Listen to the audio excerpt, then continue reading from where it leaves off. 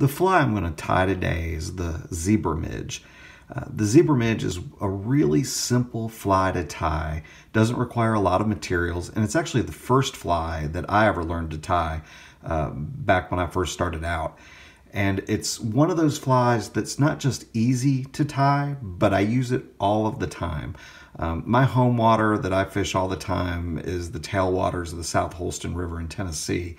And this particular fly down there is just a go-to. I never go down there without several versions of this in my fly box ready to go because it almost always produces fish.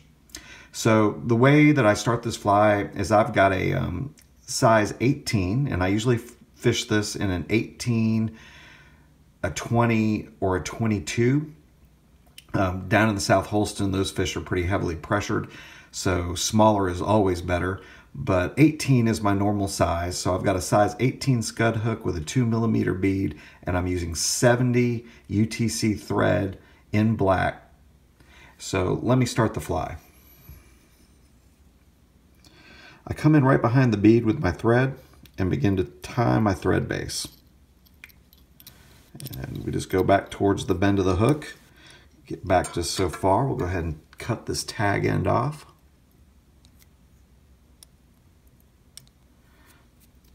Then I'll continue to wrap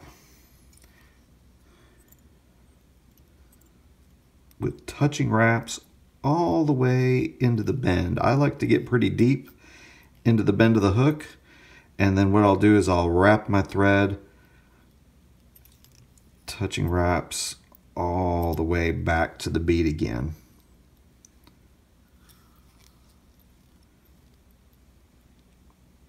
Just like that. Now, for the segmentation on this fly, I'm going to use a small piece of silver wire. And I'm going to take that silver wire and I'm going to place it in and just tuck it in underneath the bead. And then I'm going to capture it with a couple of loose wraps of my thread and then pull tight. And then I'm going to keep it on the far side of the bead, or rather the far side of the hook, and I'm going to wrap this wire in. And I'm going to use touching wraps, and I'm going to wrap it all the way back deep into the bend. Just like this. And then I'll wrap back up all the way to the bead.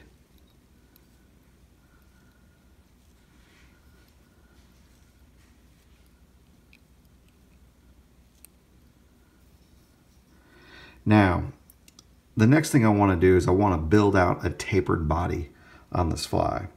So the way I'm going to do that is I'm actually going to wrap back down the hook with touching wraps about halfway.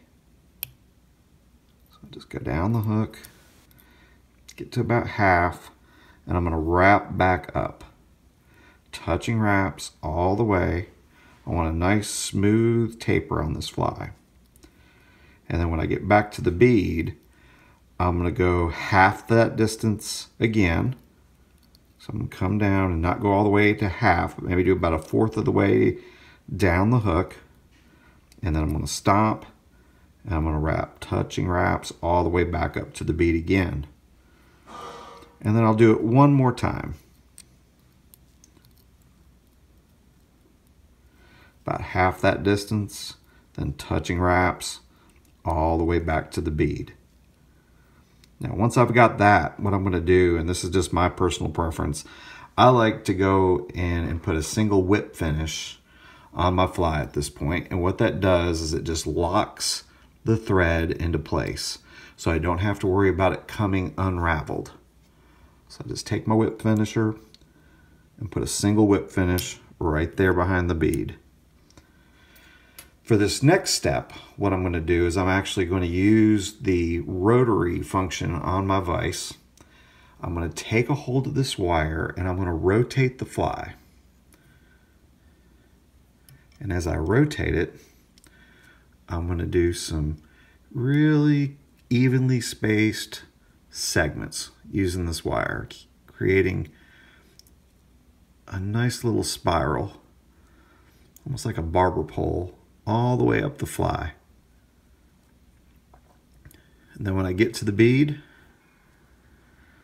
I'm just going to lock this wire off with my thread. So I'll just hold it steady, take my bobbin, and put a couple wraps in right behind it, and then a couple wraps in front of it. So wrap here, and then a couple of wraps right here. Maybe 3 just to make sure I have it good. And then I'm going to helicopter off the wire. So I'm just going to take the wire and turn it. You can use some old scissors for this, but you can just helicopter it off like that. Then I'm going to come back in here and I'm going to put a few more wraps right in behind that bead. I want to make sure that bead is locked in there pretty good and tight. And it is. So now to finish this fly, I'm just going to put 3 whip finishes in it.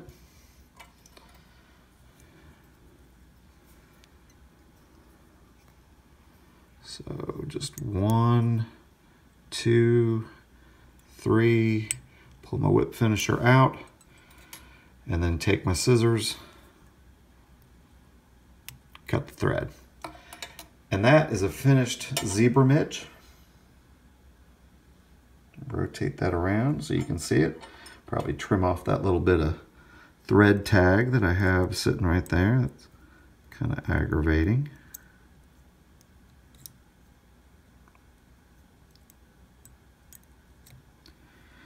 Probably clean that up a little bit more later. And then what I'll do to finish this fly is I'll actually come in with some Sally Hansen's Hard as Nails and coat this fly really good and let it soak into the threads. If you do that and then let it dry, you really get a durable fly that you can fish over and over again without having to worry about it coming unraveled. But that's all there is to tying a black zebra midge. You can tie 100 of these things and guaranteed you're going to use them.